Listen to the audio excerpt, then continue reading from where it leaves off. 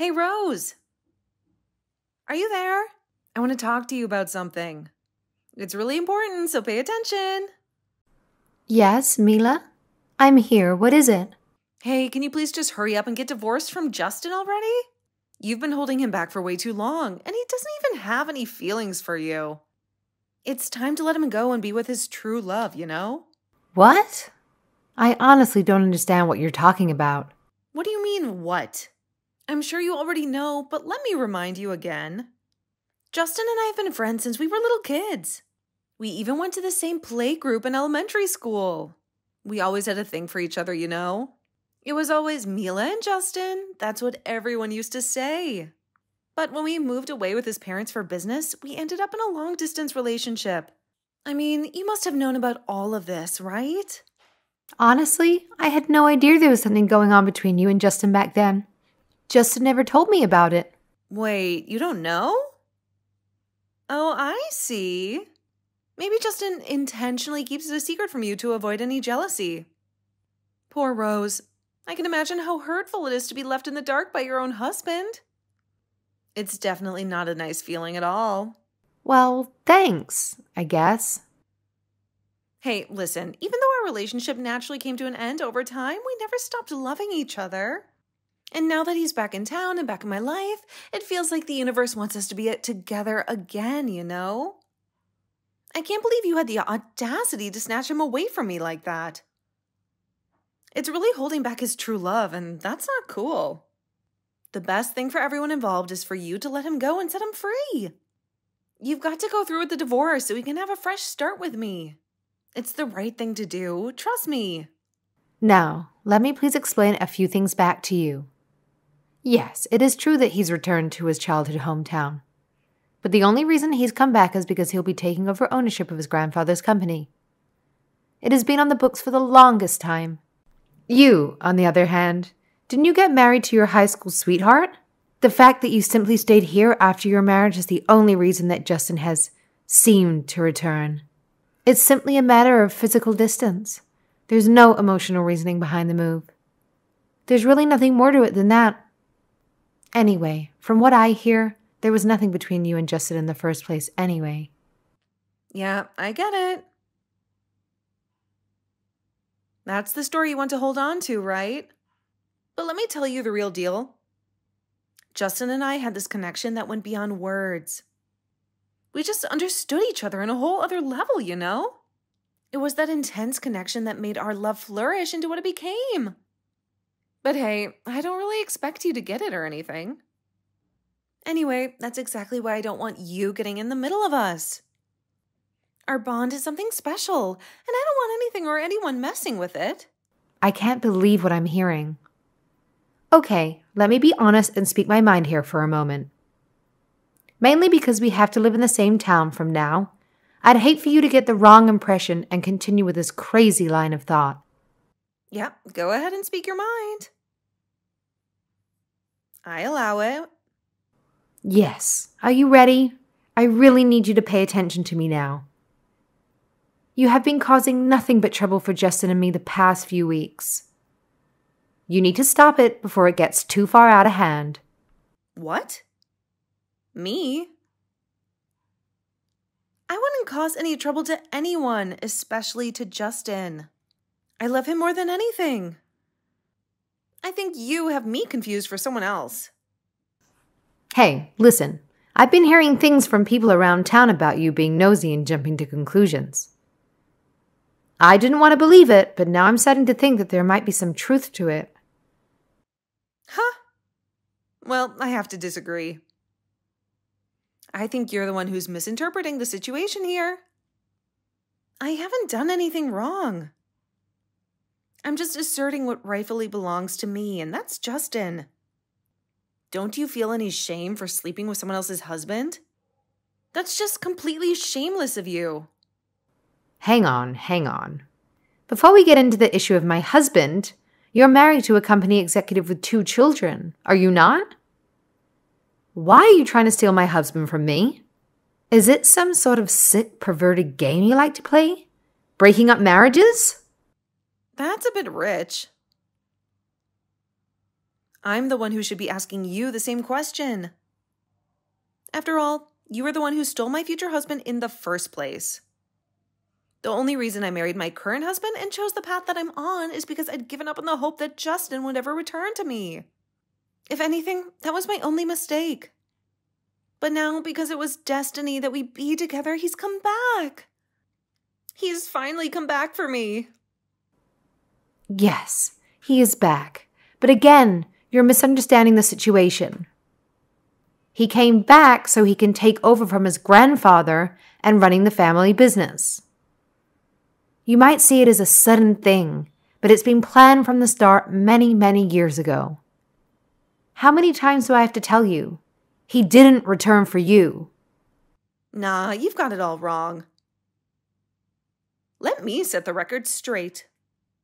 Justin and I had a plan way back when. We talked about it, you know. Once he took charge of the family business, he was going to come back and make me his wife. That was the deal we made. Trust me, he's been eagerly waiting for this moment to finally reunite with me. It's been a long time coming, and I know it's going to happen. Don't you realize the contradictions in your own story? If you'd had made the arrangement, why would you go off and marry someone else? Honestly, it makes no sense at all. What are you talking about? You are deluded. There are no contradictions at all. The only contradictions and inconsistency that I can see are your existence. It's plain and simple. You're nothing but a hindrance. Now hurry up and get divorced. Get divorced and disappear from our lives forever. You're preventing Justin and me from being truly happy.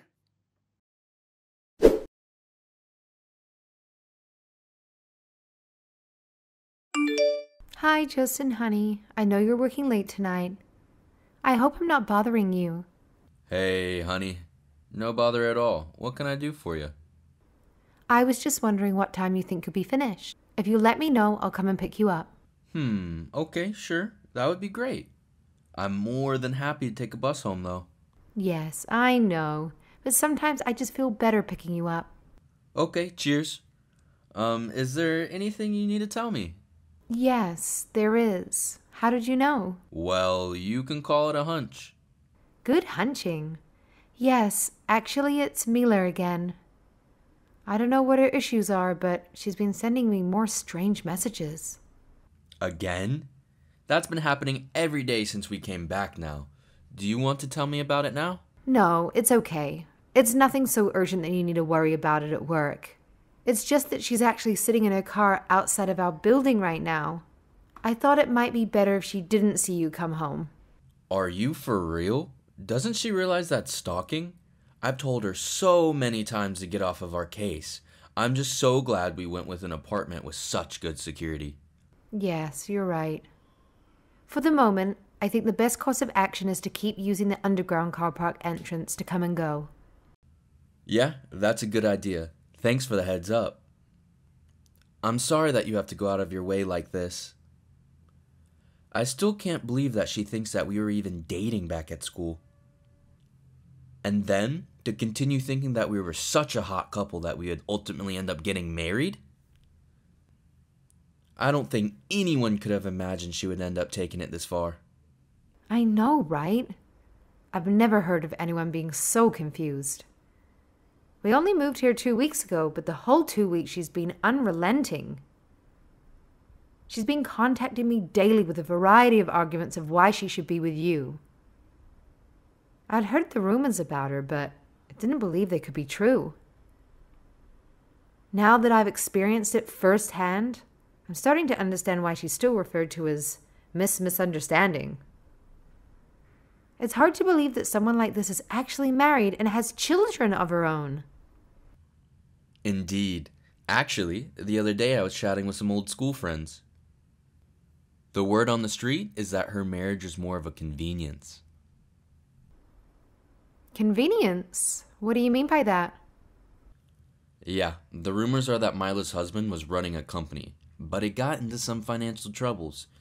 Mila's father, who also had a successful company, bailed them out. But to save a lot of extra tax payments, Mila had to get married to her husband. Legally, it was no problem to do so, but can you imagine anyone even agreeing to that? I see. So it was a sort of political marriage of convenience then. Yeah, that's probably the best way to put it. But the truth is, since then, the tables have turned. Now it's Mila's husband's company that is helping out Mila's father's company. Because they're both owing debts of gratitude to each other, it's making it very difficult for Mila to get out of the relationship. On top of that, they have the children to think about too. According to my friends, she's been looking for a reason that would allow her to file divorce for quite a while. I see. There's always two sides to the story, isn't there? It must be tough for her. Yes, and in a way, I do feel sorry for her being put in that position. Yeah, I see what you mean. But it doesn't justify all the crazy things she's been doing to us. I know, she's been getting weirder by the day, Oops, sorry for rambling. I better get back to work. I'm sorry to have kept you chatting for so long. No, there's no problem at all. I'm just not actually very busy. I just need to finalize some things before my trip next week. It should only take about an hour, but I'll message you when I'm done.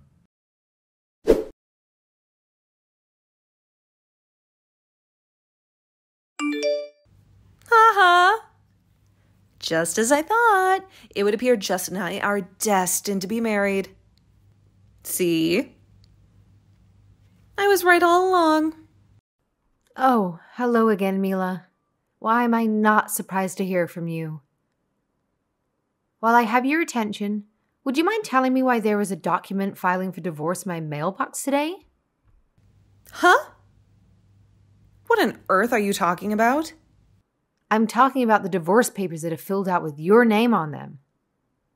The ones that were in my mail today and now in my hands. I really don't understand what you're trying to do. Oh dear. Those little things. They have totally slipped my mind till just now. Yes, they would be the divorce papers I left there so that you could fill them out and begin your divorce. I think that you were never going to get off your behind and do it, so I simply started the ball rolling. Oh, what? Okay. It's weird, but these are filled out with your name on them. I see. Well, that must be my silly husband's fault.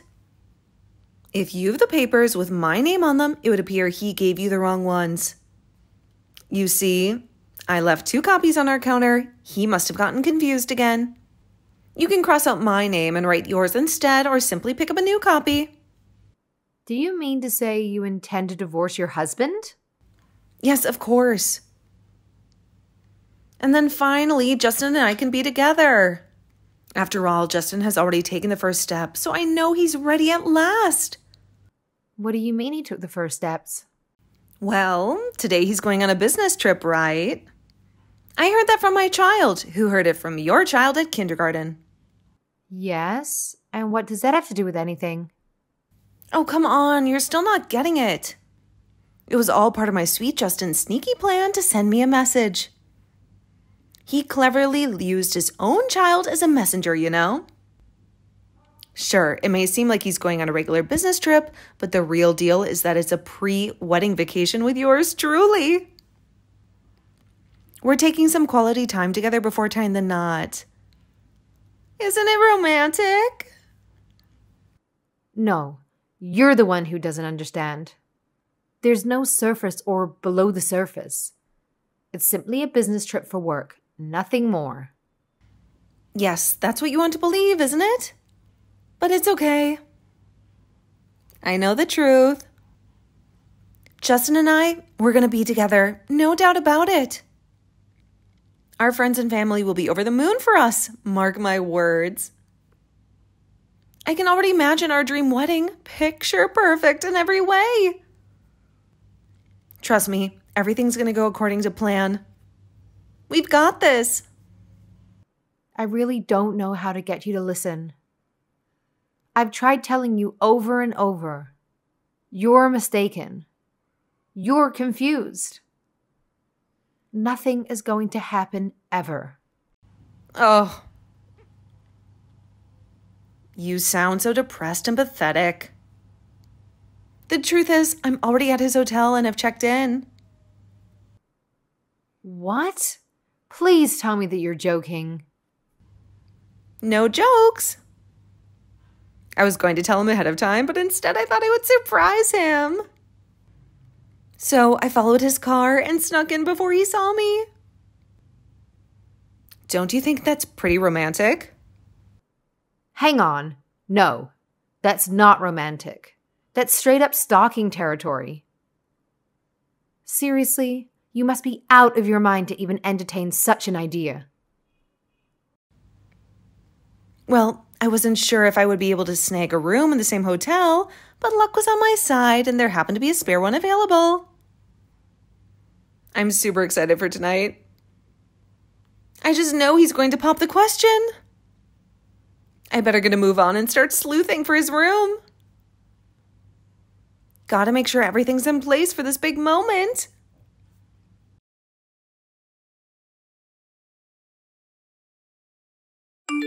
Justin, are you at the hotel already? Are you in your room now? Hey, Rose. Yeah, I just checked in. I thought I might take a walk. After all, it is such a lovely day, and this town is renowned for its sights. Maybe I'll find a coffee shop by the lake. Honey, please don't leave your room. Lock the door right now. Hurry up and do as I say. What? Why? Mila is there too. What? Is she... Oh man, why is she so persistent? And how did she know where my hotel is? She followed you in her car from your office. She plans to stay there tonight. She's trying to find you. Oh, come on. Is she still up to her tricks? It looks that way. She just sent me some messages saying that she's already checked in. It would appear that she doesn't know which room you're in yet. But I think it's probably better if you keep out of sight. Oh, wow. That's heavy. Thanks for the heads up. I guess I'll just watch TV or something. I knew she was a bit crazy, but I didn't think she would ever go this far. All right, Justin. Just please be careful.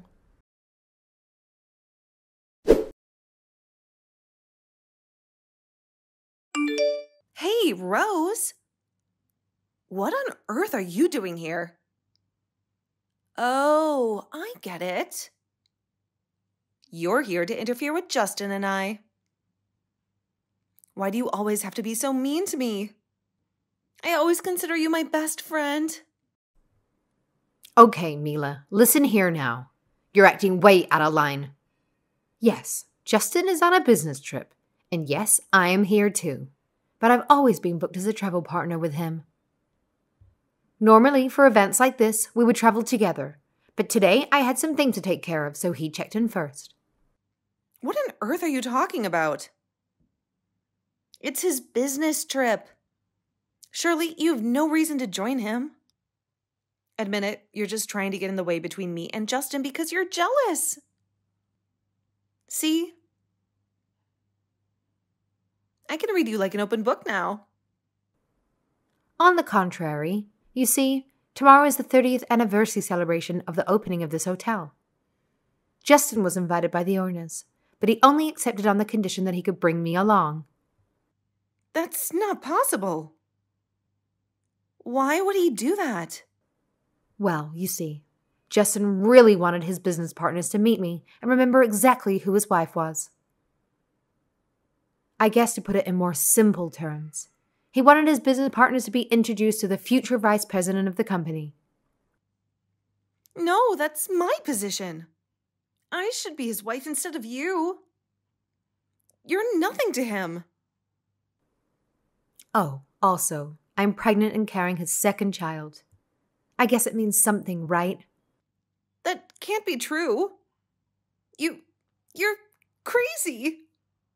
So, I guess that shows he has zero intention to leave me and marry you. Is that enough to make you finally realize the truth?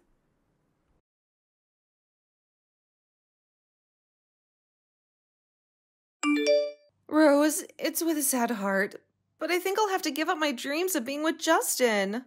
I will admit that I was mistaken in my belief that he would propose to me. I wish you both all the best for the future. I see. I appreciate that. I'm glad you finally come to terms with it. Honestly, I feel relieved. I thought your harassment would never end. By the way, remember those divorce papers that you had for me? You can just dispose of those now. I guess they aren't needed. After all, I'm glad they never made it into my husband's hands. Just think about it. I almost got divorced over nothing. I'm glad they were given to you by mistake and not given to the registrar. Yeah, about that. Your husband said he's already filed the papers. Filed? You mean? Yeah, just this morning he sent me a message saying he'd submitted the papers to the register. What? No. Why would he do that? Yeah, that's right. Actually, yesterday before I left, I noticed the papers and thought it was best to have a chat with your husband about it. After I gave him the papers, I left to come here. I don't know exactly what happened, but he said he was going to contact your parents and his for a chat. I guess if you want any particulars, you should speak to him yourself. Hang on. Why would you do that? Why would you do such a thing to me? I don't know why you're asking me that question. All I can tell you is that Justin was extremely freaked out by your constant stalking of him. Stalking? I was never stalking him. I was just trying to be nice to him. You know, trying to get to know him better. He told you repeatedly that your advances were not welcome and wanted you to stop. Normally, if you continue after that, most people would consider it stalking. I'm surprised he hasn't called the cops yet. But it was never my intention to stalk or scare him. Intention or not, that's what happened. And you have to take responsibility for it. Oh no, Rose, please. I don't deserve this. Can you please help me convince my husband to call off the whole divorce thing? He's not responding to my texts or calls anymore. I'm really sorry, all right? Rose, you're the only one I can turn to for help. I don't think that's my problem at all. Anyway, have a good life.